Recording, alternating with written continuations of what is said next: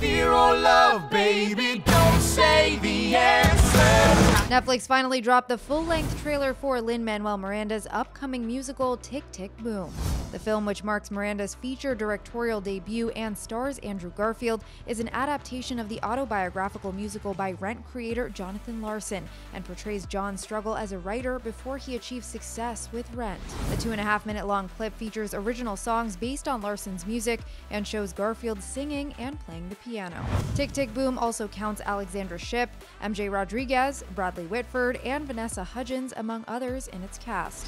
Whitford also spoke to The Hollywood Reporter last month about playing legendary composer Stephen Sondheim in the film and how Miranda helped him get into character, saying, "It's scary to have that obligation, but Lin was there to pull the blood out of me." Tick, Tick, Boom will be released in select theaters in November before hitting Netflix on November 19th.